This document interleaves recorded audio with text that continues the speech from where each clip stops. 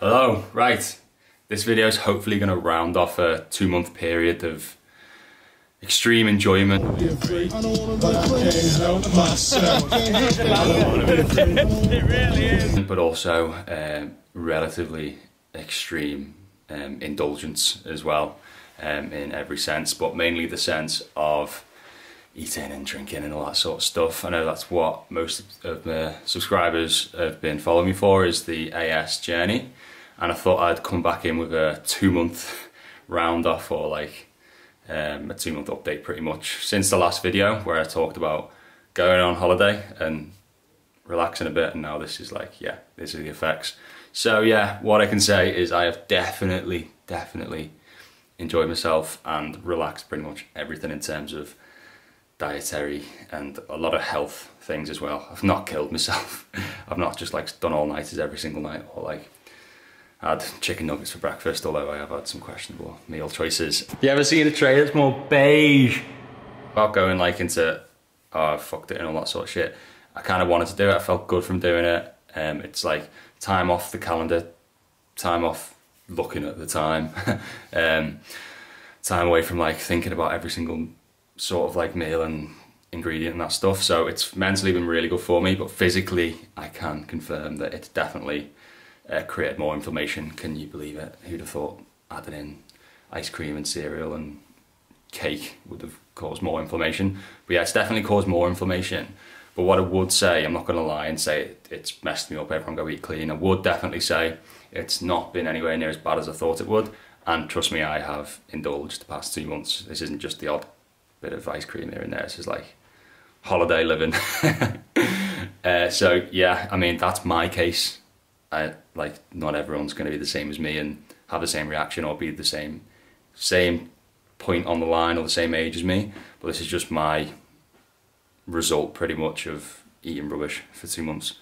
Good stuff mixed with a lot of rubbish. I didn't just stop eating vegetables or any decent meat. I was still eating that stuff, but just gluten, high starch, soy, just all sorts of rubbish. And yeah, it's making me, because I haven't had too much of a severe reaction and like I'm still living kind of how I want to. I've had a bit of an increase in lower back stiffness and a bit of an SIJ inflammation increase, but like nothing that's really stopping me from walking like I was last year. The aim is, yeah, pretty much get back to that really good way of eating, no nonsense, no rubbish. But because of the lack, like because it's not caused too much of an issue, I'm thinking, is it the kind of thing you can moderate, like once a week or once every 2 weeks, whatever, you have that sort of relaxed day. But I don't know if that works with autoimmune diseases and Ankylosing Spondylitis. I don't know whether you can just be relaxed. I'm not sure, but what's definitely for sure is that I've had 2 months of eating rubbish and not too much has happened. I've definitely got worse and less healthy, but I mean, wouldn't anyone really after that? Yeah, so there's a 2-month update. I'm not going to just ramble on about the same stuff. Give me a message or drop a comment if you've got any questions and I'll give them an answer. Hopefully more videos coming up to do with my training, my eating, general life, and updates on Ankylosing Spondylitis. Everything, like every week kind of brings a new challenge for me. With the past month or two being the lower back stiffness I'd never had over the whole 2.5 years of having it. July, June, pretty much June, maybe, yeah, it started. I was like, what's this? And yeah, I'm sure you all know.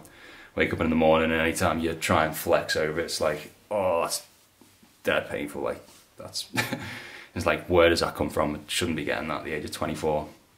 But yeah, I'll do more content on that, but I'm pretty sure I'm gonna get back on it and get back to those 0 pain levels. 0, I don't want 1, 2, 3, 4, 1, 0. So yeah, cheers for watching, like, comment, subscribe, all that stuff. See you in a bit.